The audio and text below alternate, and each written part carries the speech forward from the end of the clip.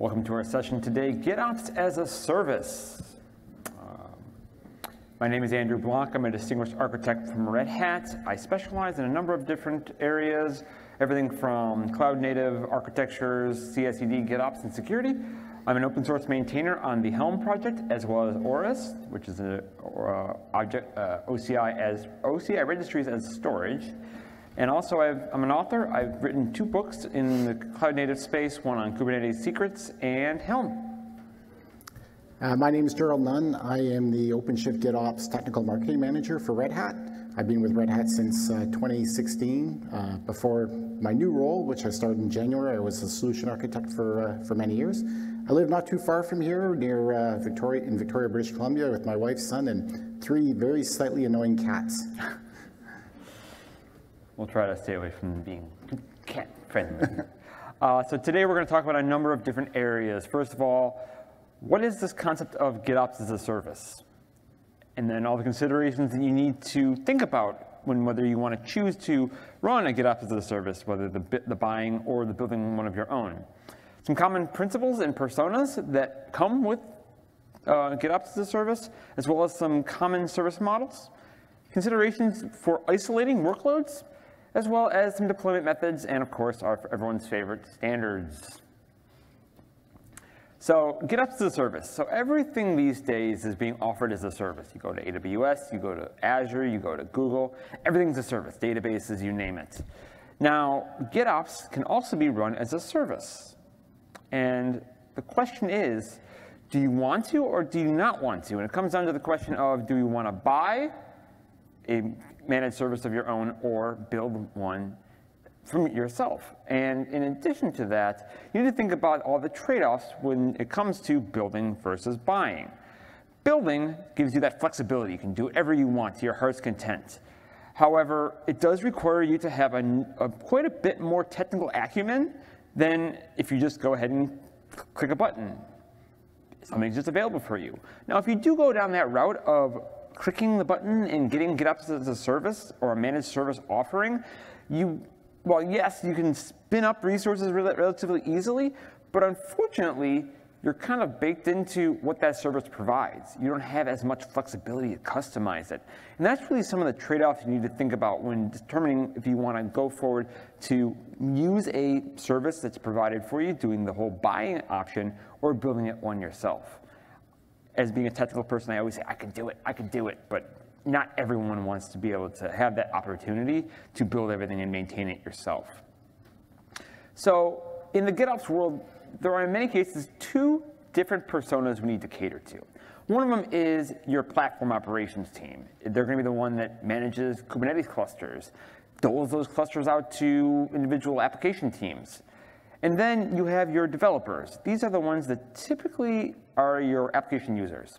Everyone from I'm a core developer and that's all I do is code and I might play with Kubernetes, all the way to those who are doing testing, CI/CD, and everything, but not at a cluster level. So what are some of these responsibilities between these 2 users? Well, developers, as I mentioned, will typically be just responsible for maintaining applications. They know how to deploy applications. They know what an application is. They may be familiar with Kubernetes. They typically work within individual namespaces, one or multiple individual namespaces. They do not have a viewpoint of an entire Kubernetes cluster.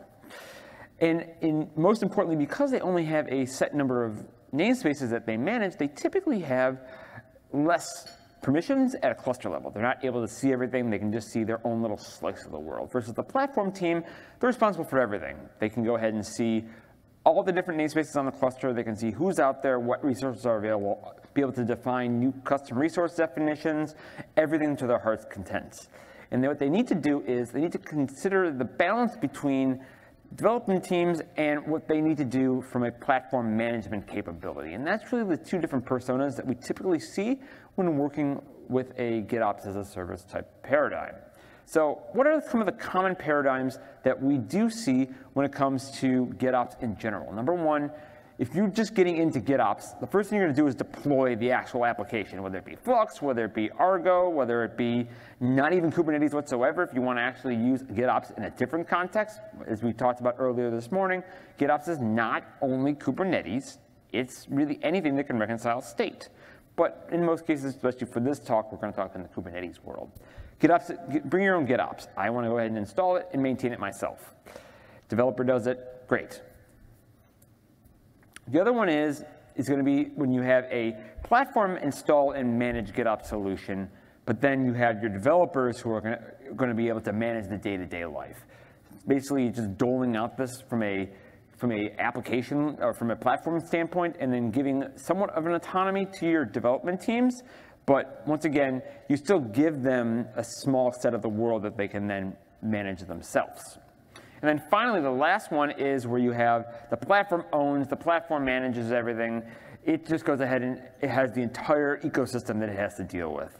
As someone who lives in the platform side, it's a lot to take on, I'm not gonna lie. So these last two boxes here, these two paradigms, are what we think of as GitOps as a service. It's not going to be the bring your own GitOps solution. It's going to be the one that you're going to have some team manage and then provides to others, or at least you have to use it for other use cases. So some of the challenges regarding this model is how much complexity that you need to provide to both your development teams and your platform teams. Now, when you have a bring your own GitOps solution, you're giving more onus and more technical acumen that's needed to be made on the developer side of that world. They need, as I mentioned earlier, they need to go ahead and know how to manage a GitOps server. In many cases, developers know how to just manage applications. They barely even know what GitOps is. You have to teach them. You have to go ahead and say, okay, I can go ahead and maybe deploy on day one.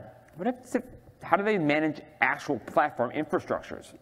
From a platform perspective, there's the day two care and feeding of your server. There's going to be potentially backup restore, operationalizing, notification, monitoring, some things that you don't think about in day one, but now it becomes a developer problem, where all they care about is writing code in most cases. Versus a platform side, if you go ahead and you give them all the power to manage everything, you're going ahead and putting all the onus on them to be able to then manage everything. They have full control, but once again, they need to then manage every aspect themselves. And as someone who works with a lot of application teams, I'm sorry to say, you're needy. You're really needy.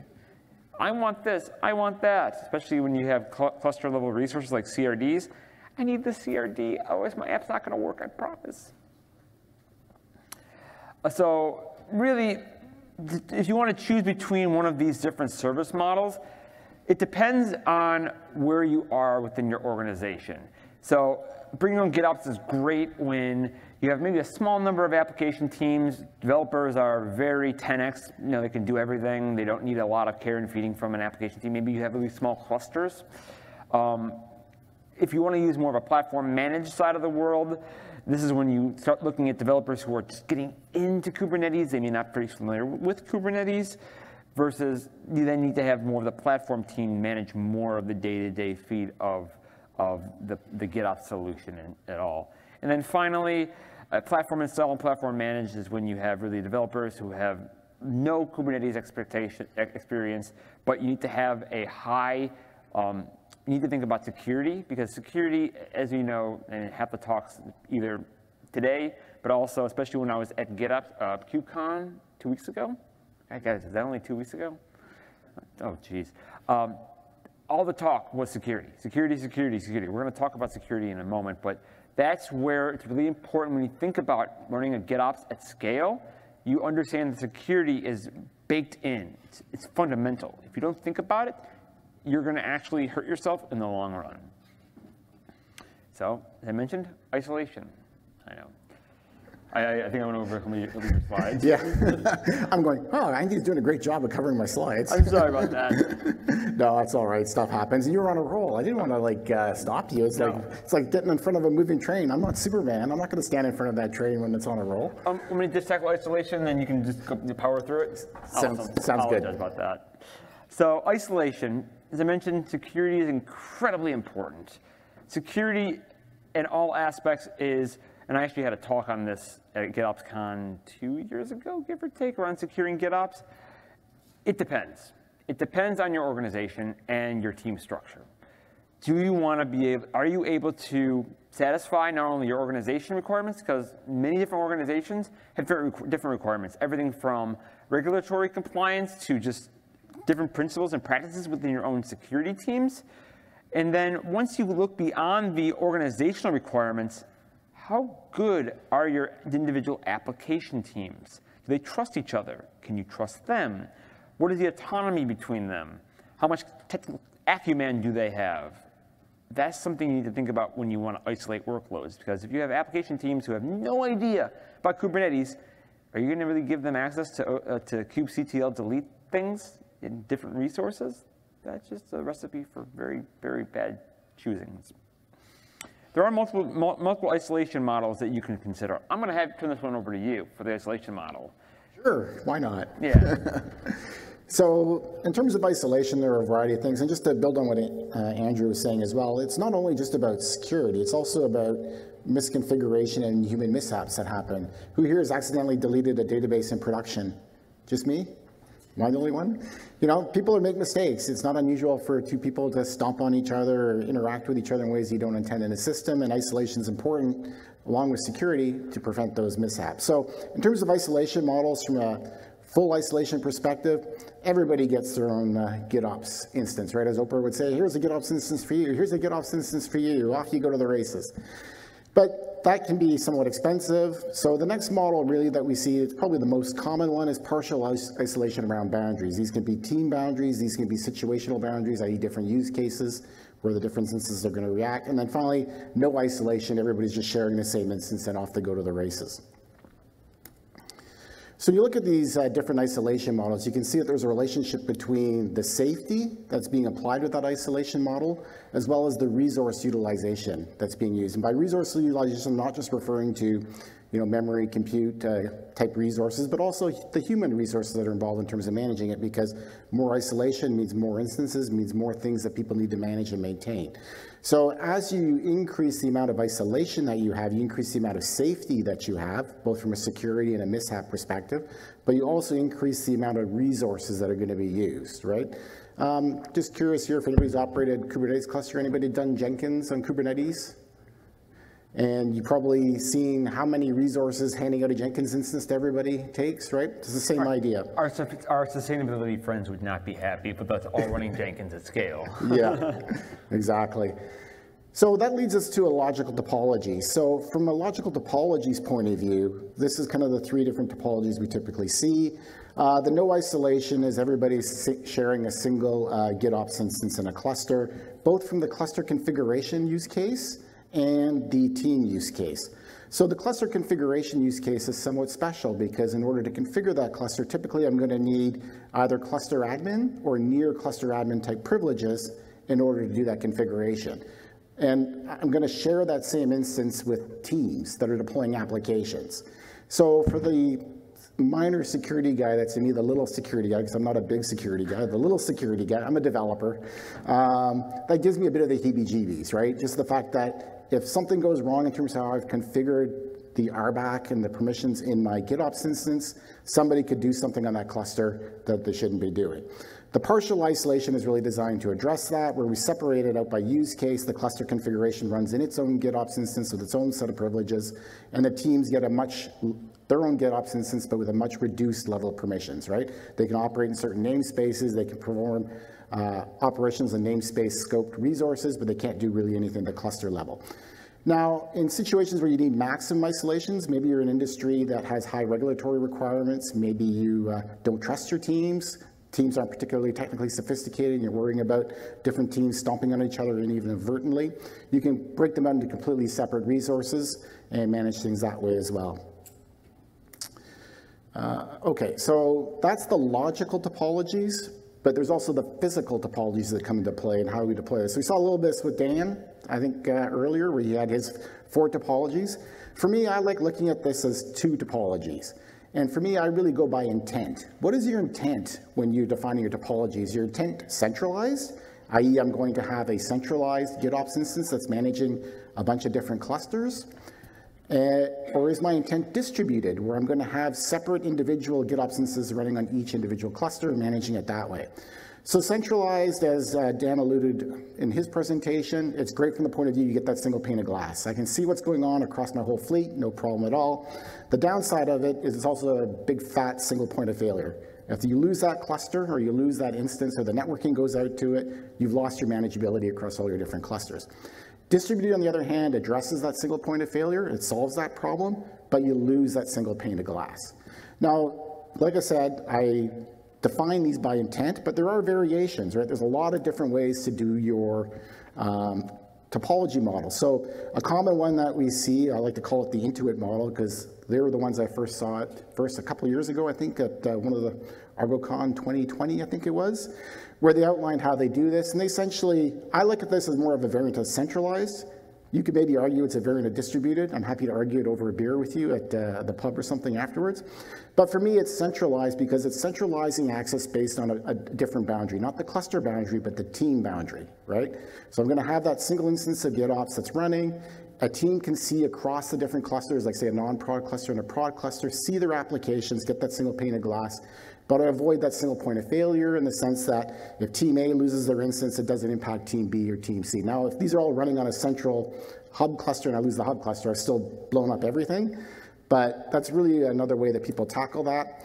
And the other topology we often see is the control plane topology, and Dan alluded to this as well in his presentation, where essentially you have a hub management type of cluster that's running, it has something that's running on it, and it is managing your GitOps across that fleet.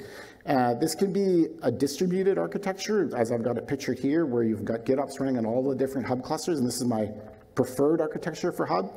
But you could also have a hub that's using a centralized kind of model, but providing some extra capabilities over the normal centralized model as well. The nice thing with the hub is that when you're doing this distributed, it avoids that single point of failure. Yes, if I lose my hub, I lose some manageability in the sense that I can't make change. But those instances that are running on all of those other clusters are running just fine. They're managing it, keeping things in sync. Everybody's hunky-dory. So from a topology's recommendations point of view, I am a fan of not using the same GitOps instance for cluster configuration as for teams. I like keeping those two use cases separate and running them in separate instances for the reasons I gave earlier. But having said that, choose the topology that works best for you. Every organization is different. Every organization has different requirements. There's not a right answer that fits everybody. So pick the thing that's going to work great for your particular use case that you're trying to solve. Do not have a separate GitOps instance for each and every application. Don't go the Jenkins model where you're handing them out like candy and just chewing up resources and require more management. Align the number of instances that you need along your team trust boundaries, right? So if you have different teams that work well together, they're part of the same or broader organization, that's an opportunity to kind of aggregate them into a single instance. And then finally, and Dan had this, I think, earlier in this slide too, use GitOps to deliver your GitOps. That's what it's there for, right? Don't manually try to provision all these GitOps instances yourself and manage them. Have a central GitOps somewhere, Argo of Argos, other tools like OCM that we saw earlier. Push those out and manage those for you. Yep.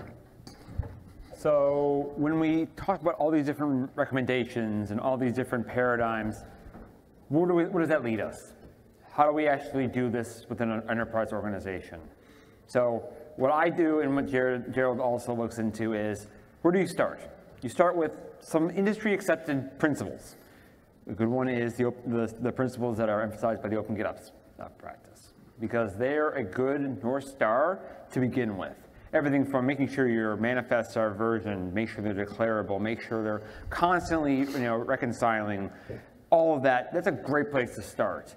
And then on top of that, you're going to have your organizational constraints. Everything that you need to comply with, whether it be regulatory compliance, whether it be just, I need to make sure that every 5th Friday of the year we do X, Y, and Z.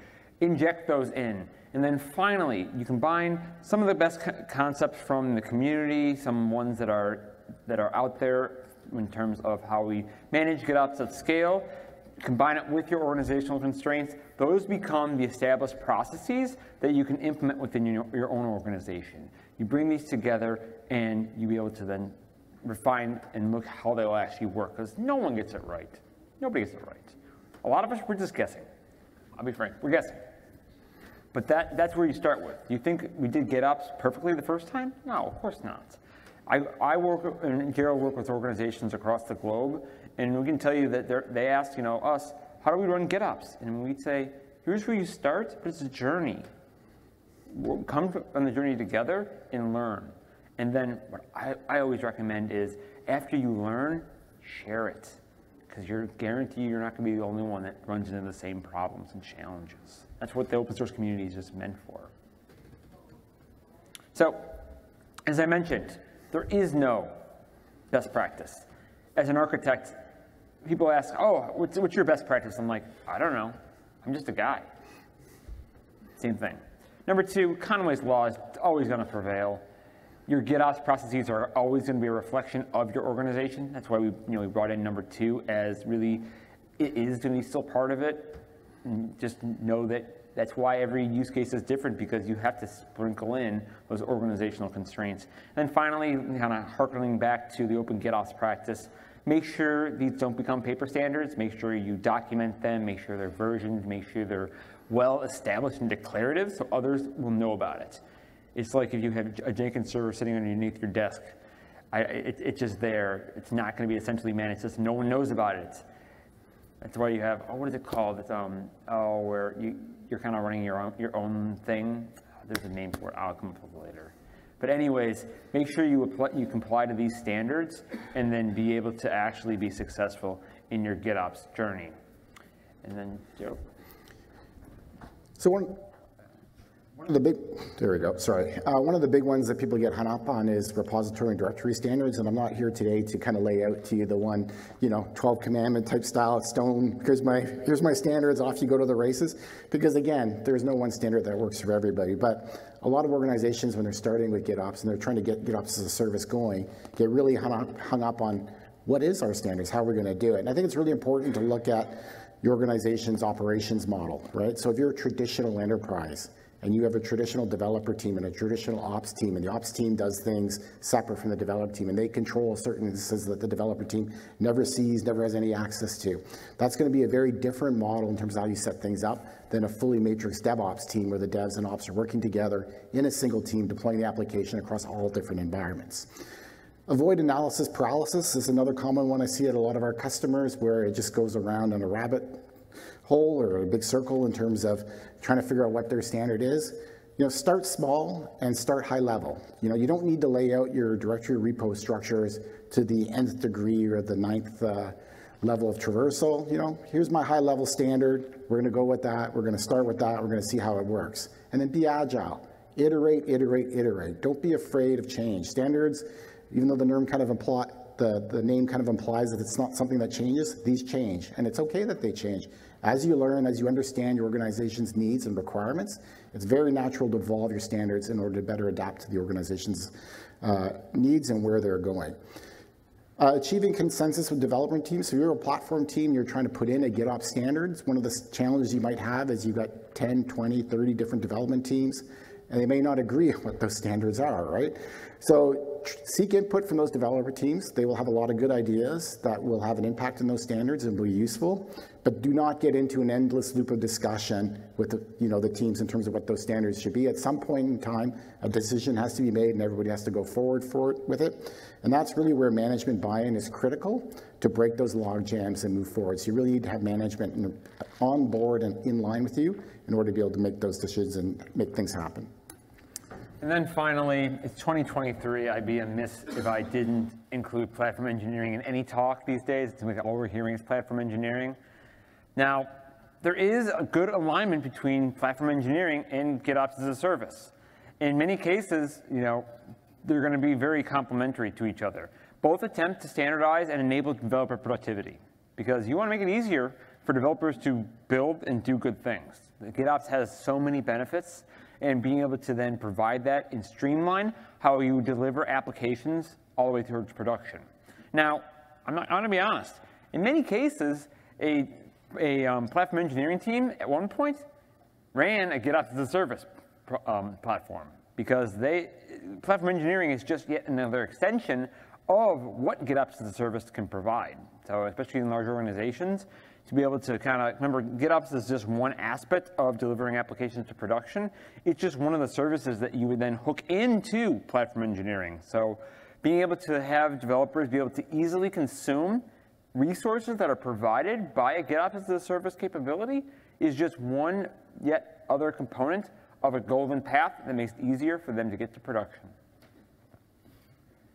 So we have a number of different resources here. Joe, do you want to walk through the resources? So these are, hello? Yeah, there we go. So these are just some resources you may find useful. Some of these were referenced for these slides. Acuity did a great blog on Argo CD and how many instances you need if you're using Argo. And Flux as well has a great section in their Git repo in terms of doing multi-tenancy, directory structures, and things that come from that perspective. For repositories and directory structures, there's a lot of prior art that you can look at and investigate. The Argo CD Autopilot comes to mind, allows you to bootstrap projects and get them up and running quite easily and quickly. Flux as well documents their recommended repository structures if you're on the Flux path. Because I'm doing the presentation, I reserve the right to promote my own standards, so I've got a link in there for those as well.